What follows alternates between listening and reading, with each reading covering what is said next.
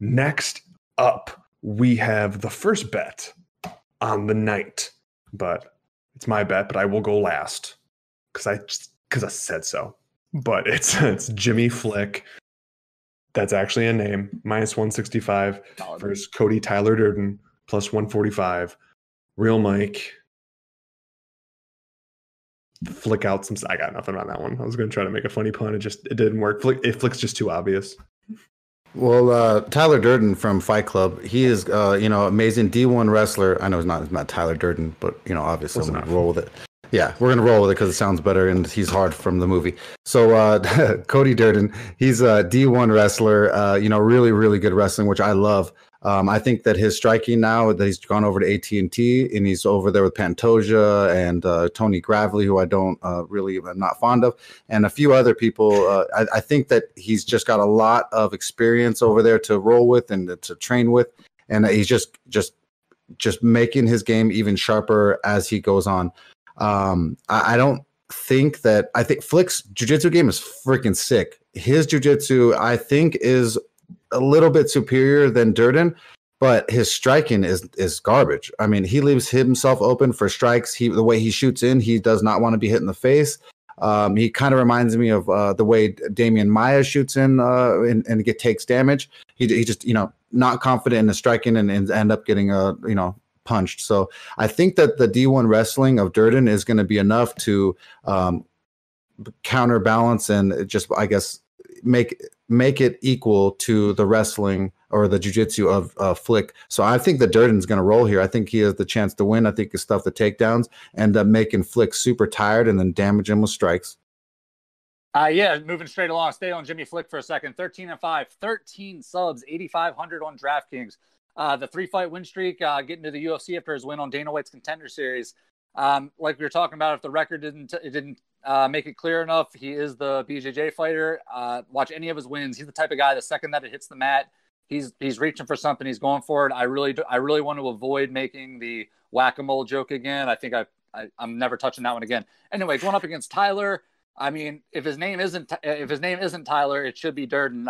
Cody Durden, 11-3-1, 5 knockouts, 5 subs, 7,700 on DraftKings. Went to a draw on his UFC debut back in August. Like you guys were saying, more of a wrestler, likes to get you down, beat you up from the top. Really busy once he gets there, advances his position, throws a lot of strikes. It is going to be interesting if he decides to take it to the ground, what he can do against a guy like Flick.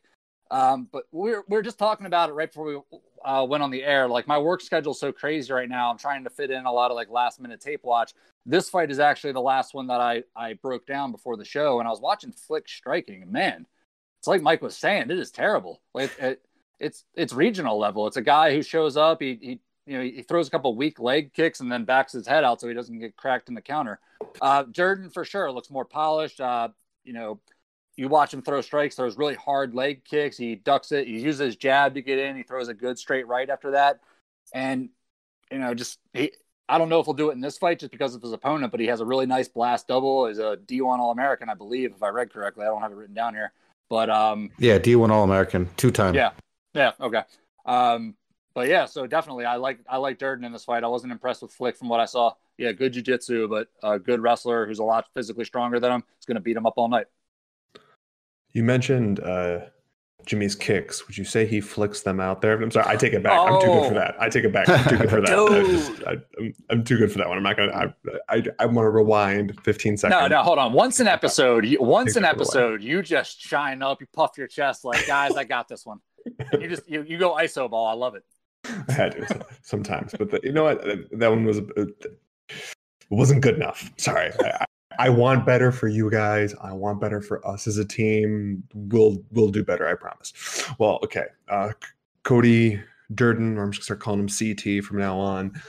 He absolutely does have the wrestling advantage to the point that he can keep it on the feet if he needs to, and he has more power there. And in terms of wrestling, since he has such the wrestling advantage, he has very good top control to the point that he's not going to give Flick the space that he needs to attach a sub. I mean, if he's super smart, he won't even let it touch the ground. And if he does, it's literally just like holds him till he gets stood up again, and then he'll throw at him, just isolate him as best he can.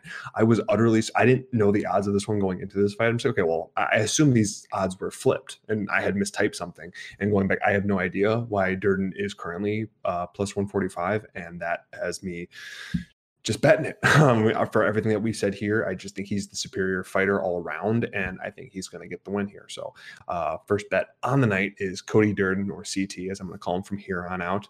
Only people within the show will know that. Plus 145 for 1 unit to win you 1.45. Let's go. Yes, I stole that from Mikey Gills. That's right. It's happening on the show.